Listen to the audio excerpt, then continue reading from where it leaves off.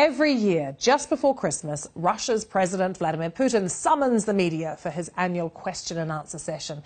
It's one of the great set pieces of Russian political theatre, and it also tends to last for quite some time. Well, Mr. Putin got events going and underway about an hour ago. Let's give you a quick taste of what he said so far on Russia not being involved in an arms race.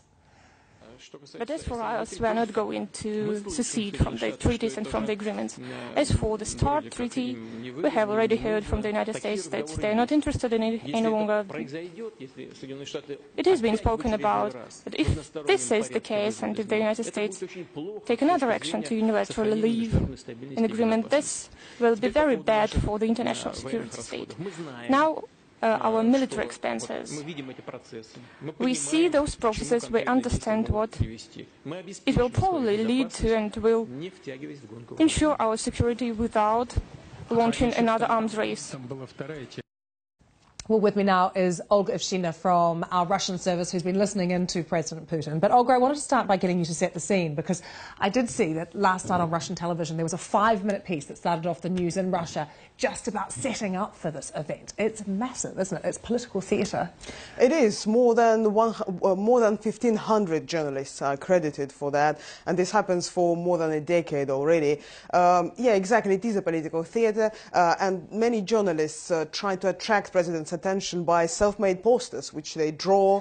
Sometimes some even come in costumes. There is one guy today dressed as St. Nicholas, as Father Frost, as it's called in Russia. So they're trying to attract his attention in order to ask their questions. And are people sitting at home watching this as well?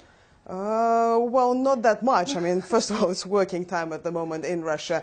Definitely in the evening, all TV stations would be broadcasting this. But, well, people, eventually, they notice what happened. But I can't say that there is a huge interest. OK, we're seeing live pictures now. And there's a journalist up on her feet asking a question. So how does it work, Olga? He sits there for a few hours and takes questions?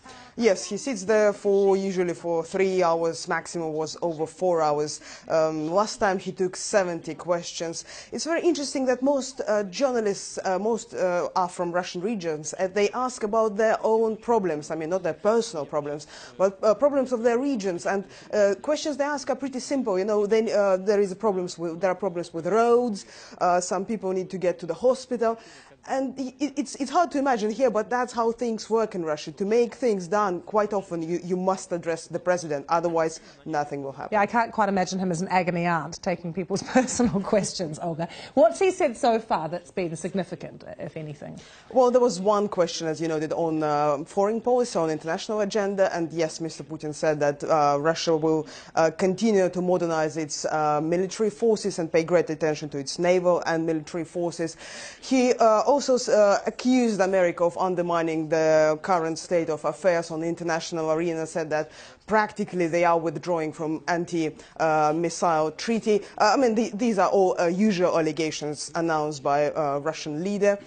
He also made a quick note about presidential elections and opposition. Of course, it's very important. You know, he's facing elections in March, and he said that not even naming his opponents in opposition, saying that, you know, they don't have a credible platform and their programs are very vague. And he tried to portray himself as a national leader, as a father of the nation, wise leader who knows everything, and this is a part of that big show. So, Olga, I'm going to put you on the spot. You are, of course, with us in London. If you were there right now, what question would you ask the President?